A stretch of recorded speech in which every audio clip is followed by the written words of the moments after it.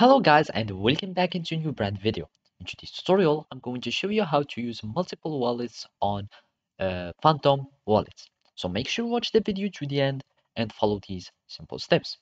First, you need just to get your Phantom wallet, and to do so, you will need just to type Phantom wallet on your browser, and then it will take you to this website.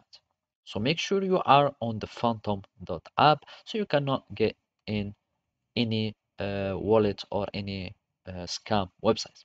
After that, you will need just to have or to click on the download for Chrome or for any browser so you can get your own extension, and then you will have it on your extension list from here.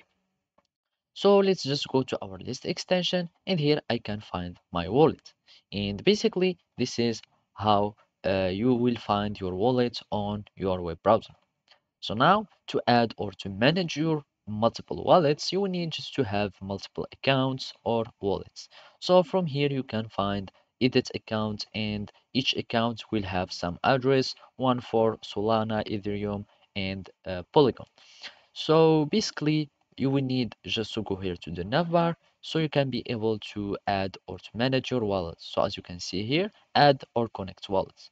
So you have four choices. Either you are going to connect a hardware wallet on your Phantom wallet so you can have them synchronized, or you can have some other wallets such as like Exodus wallet, etc.